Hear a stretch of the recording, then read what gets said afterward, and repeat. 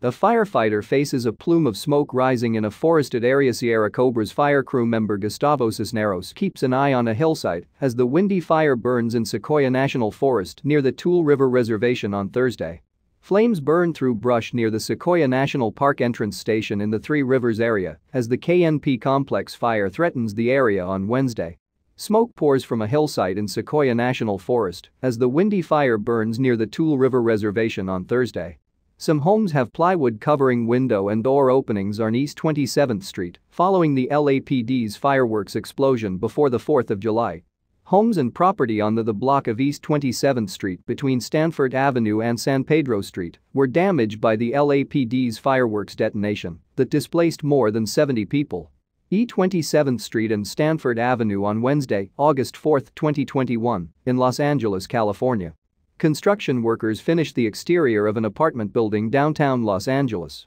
California Governor Gavin Newsom on Thursday, September 16, 2021, approved two measures to slice through local zoning ordinances as the most populous state struggles with soaring home prices, an affordable housing shortage and stubborn homelessness.